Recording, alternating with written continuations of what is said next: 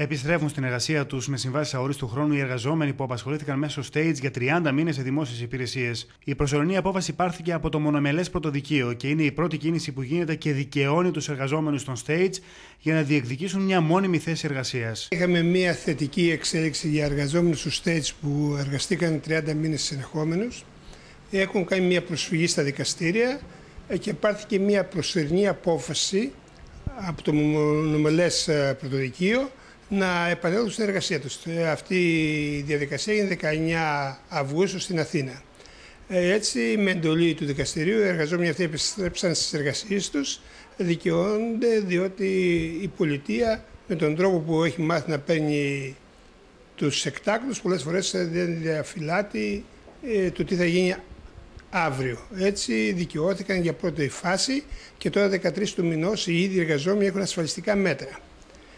Θα δικαστούν και τα ασφαλιστικά μέτρα, να δούμε τι απόφαση θα πάρθει. Η απόφαση είναι προσωρινή και δικαίωσε ένα μεγάλο αριθμό εργαζομένων των stage, αλλά τα 2,5 χρόνια εργασίας σε δημόσιες υπηρεσίες κατέβνασαν κάθε είδους αντιδράσεις που υπήρξαν από τα συνδικαλιστικά σωματεία. Όπως είπα και άλλες φορές, εγώ ήμουν ενάντια αυτών των συμβάσεων των stage και γενικά ο συνδικαλισμός.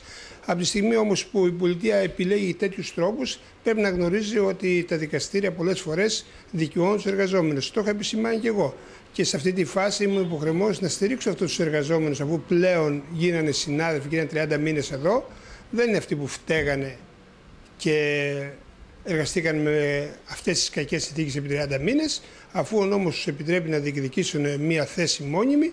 Εμείς, σαν συνδικαλιστές, οφείλαμε να τους στηρίξουμε και αυτό κάναμε. Μόνο στο Δήμο Αλεξανδρούπολης 9 άτομα επέστρεψαν στη δουλειά τους με την προσωρινή απόφαση του δικαστηρίου και ακόμη 10 εργαζόμενοι είναι σε αναμονή ώστε να ξεκινήσουν τις διαδικασίες για τη μονιμοποίησή τους μόλις λήξουν οι συμβάσεις τους. Στο Δήμο, σε αυτή τη φάση ήταν 9 άτομα, αλλά υπάρχουν άλλα 10 άτομα οι οποίοι δεν έχουν τελειώσει τη σύμβασή τους, ακόμα δεν έχει τελειώσει η σύμβασή τους και πιστεύουμε ότι μόλις τελειώσει η σύμβασή τους και αυτοί θα κάνουν το ίδιο που κάνανε οι συνάδελφοί τους, αν βέβαια έχουν θετικές εξελίξεις, αν τελειώσει το θέμα υπέρ των εργαζομένων. Τίποτα όμως δεν έχει ξεκαθαριστεί ακόμη, καθώς στις 23 Σεπτεμβρίου αναμένεται η τελική απόφαση του Αρείου Πάγου για την νόμιμη ή όχι αρμοδιότητα των δικαστηρίων να αποφασίζουν για τέτοιου είδους υποθέσεις.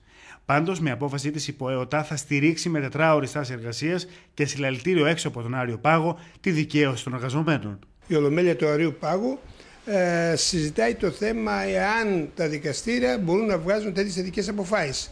Έφτασε εκεί το θέμα, γιατί είχαν βγει και άλλες αποφάσεις νωρίτερα πριν από το Δήμο Αλεξανδρούπολης. Εάν ο Άριος Πάγος Ολομέλεια πει ότι είναι θετικά, μπορούν να βγουν τέτοιες αποφάσεις, σίγουρα θα πάνε εργαζόμενοι σε μόνιμη θέση εργασίας. Θα μετατραπεί η σύμβασή τους σε αορίστου χρόνου.